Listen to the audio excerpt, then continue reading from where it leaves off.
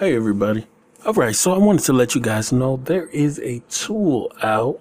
I've known about it for some time, but this tool allows you to combine NBA player faces, body, tattoos, all kind of things so that you can make your own fictional characters. Now this tool is very creative, and I'm looking at this article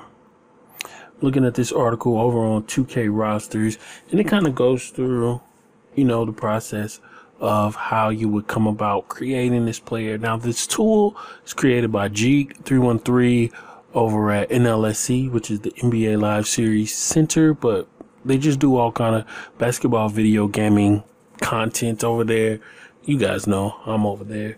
But anyway, this tool, which is basically starts out as a spreadsheet that you can then drag over to, the actual tool itself, and then the tool will put together the player features and spit out a new unique player. So this one right here is going to be Alex Caruso, LeBron James mixed together with Kyle Kuzma's hair and Anthony Davis's tattoos.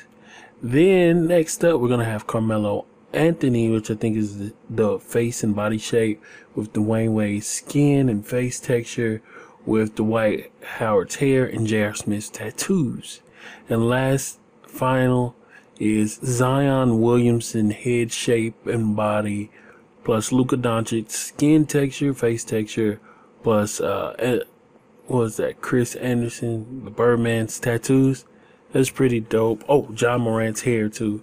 So I'm gonna show you some more pictures, because Jeek313 also created his own fictional draft classes, which I need to look at. I really need to get into those, but it also shows off some more fictional cyber faces, which they fit in right with the they fit in really good with the already real scan player faces.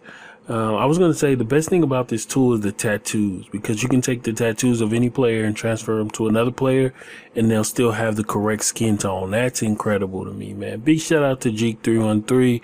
You guys check this tool out. If you want more info, I'll have this down in the video description to this article.